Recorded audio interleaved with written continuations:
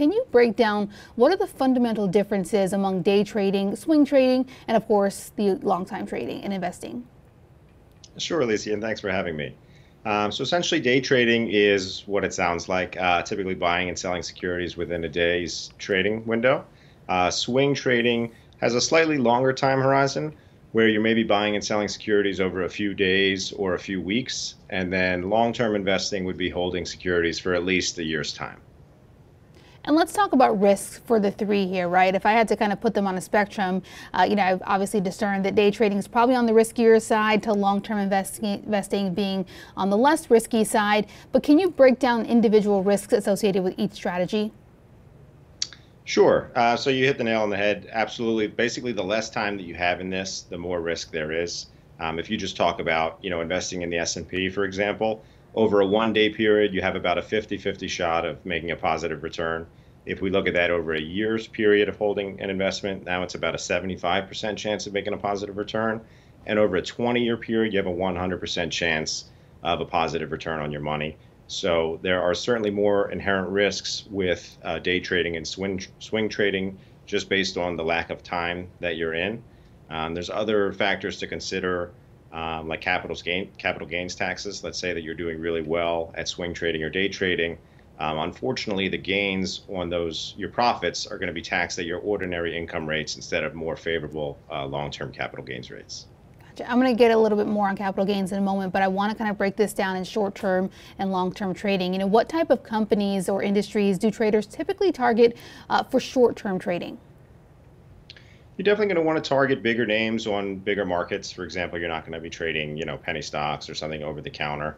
And I suspect you're probably trading a lot of bigger names that are maybe in the news or making more headlines where there's more action and more talked about with these names where you can potentially buy in at one price, early in the day and look to sell out at a profit later in the day. Just more pricing action on those names. Perfect. Now getting back to kind of capital gains tax, you started to touch on this here, and I think this is so important for traders and investors to really understand. What are the capital gain tax implications in the U.S. for short-term traders versus long-term trades? So they can be huge. Basically, if you hold an investment for less than a year, where you buy it and then sell it within a year's time, those profits or those gains are taxed at your ordinary income rates. So let's just say you have an individual making $165,000 a year. Their tax bracket is the 32% bracket.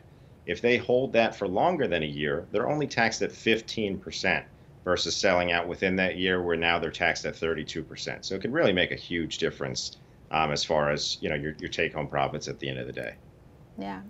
All right. So during times of high market volatility, what do you suggest the types of strategies that can be utilized to mitigate some of the risk? Really want to try and block out all the noise. It's so difficult, when you read the news sometimes and it seems like the sky is falling or everything's going to hell. Excuse me. But really, you just want to block out the noise, focus on your long-term goals, and really think about what your objectives are and stick to that and really stay in for the long run, whether that's through the end of the trading day or for the long-term investors.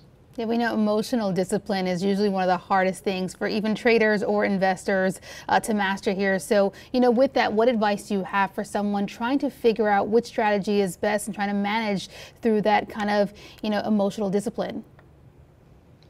Well, I really think it starts with your goals and what your ultimate objectives are and really trying to take the emotion out of it as much as possible. It's always good to stick to target allocations and sort of have target percentages or target numbers for where you want to get to, as whether it's, I want this investment to be a certain allocation of my overall portfolio. And if it's going above that, I'll look to take profits, or, I want to have so much money that I'm going to use to sort of speculate with and invest with.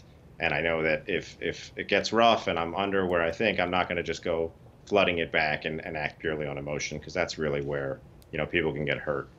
So you really just want to try and be as objective as possible and really have a long-term view. Yeah, this is one of those segments that people should save, watch, let it soak in, maybe watch it a few times or replay it, when they're continuing to develop their strategy. Really appreciate you having you here. Thank you so much, Dessen, financial advisor at Payne Capital Management.